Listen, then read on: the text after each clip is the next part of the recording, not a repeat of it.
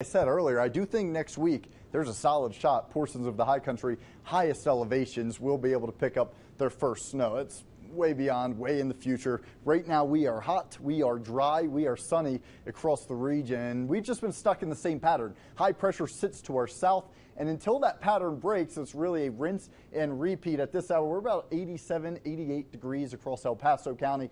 It's a great grilling evening, whatever your outdoor plans may be. 2 thumbs up, take a late summer swim in the pool. By 6 o'clock, still 88 across the region. Even though winds cooperate right now, we're seeing gusts from the south about 5 to 15 miles per hour. That provides some relief, not much, but a few of the clouds helping as well. Tonight, we do cool nicely. Nothing like Tuesday, the 40s and 50s, but still 56 degrees in the Springs, Pueblo, out towards the far eastern plains. It'll be a nice start to your day tomorrow. Rain chances 0 overnight. Maybe a few clouds lingering by 10, 11 p.m., though we really begin to clear out.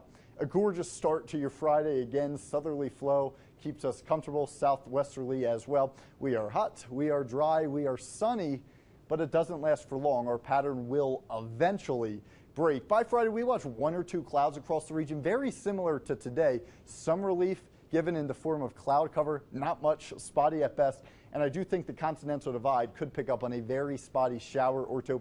Futurecast wants to say 1 or 2 reach southern Walsenburg for Friday. Don't see that coming to fruition. Now, Saturday, it's another day. Our in-house model not doing the best, picking up a few showers that will be possible. We start to see high pressure depart. As it does that, I think 1 or 2 showers, like a 10 to 20% chance, will be possible from the Springs down towards Pueblo. Then the greatest probability stays across the far eastern plains. Saturday is our last dry day. Here's our overall setup. High pressure continues to sit to our south. What that does is brings a westerly flow across the region.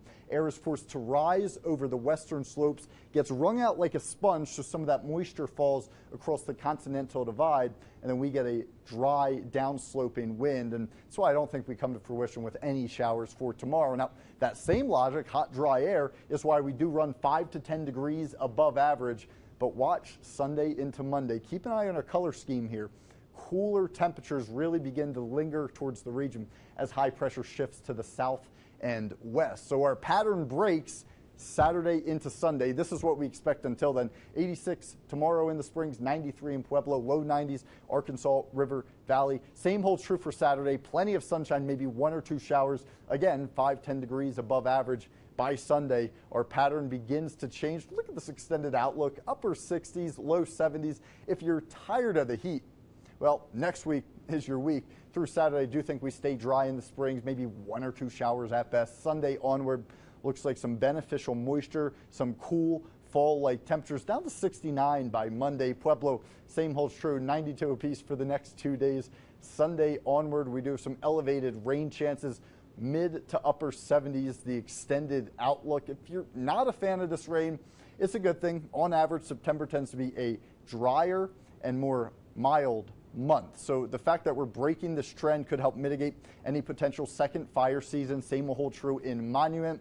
Long range outlook, though, we could get 1 more burst of heat. So if you're a fall lover, enjoy this unsettled stretch of weather, this cooler stretch of weather, because we could get 1 more burst of summer, 1 more taste of summer, guys, before we do officially usher in fall. Only 15 days to go at this point.